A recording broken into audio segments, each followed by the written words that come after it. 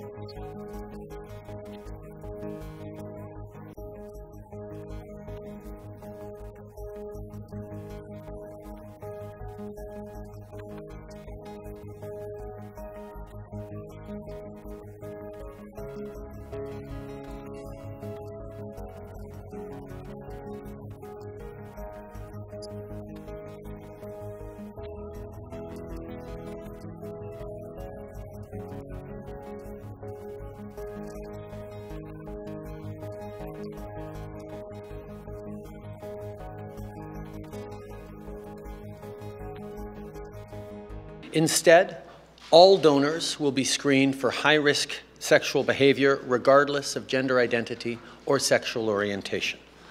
Our government welcomes this decision. It's been a long time coming. The current approach was discriminatory and wrong. This is a significant milestone in moving forward on both the safety of our blood supply but also non-discriminatory practices. In 2015, we got elected with a commitment to end this discriminatory practice. We turned to Canadian Blood Services in Quebec and we said, what is it that you need to end this practice?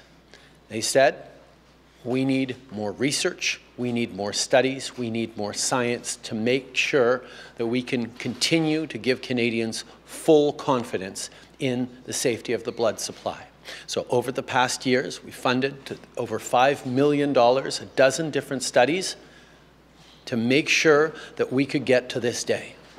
It is frustrating that it took this long. Implementation should be done by the fall, hopefully, but this is good news for all Canadians. Our blood supply will continue to be safe, and we're doing away with a discriminatory blanket ban.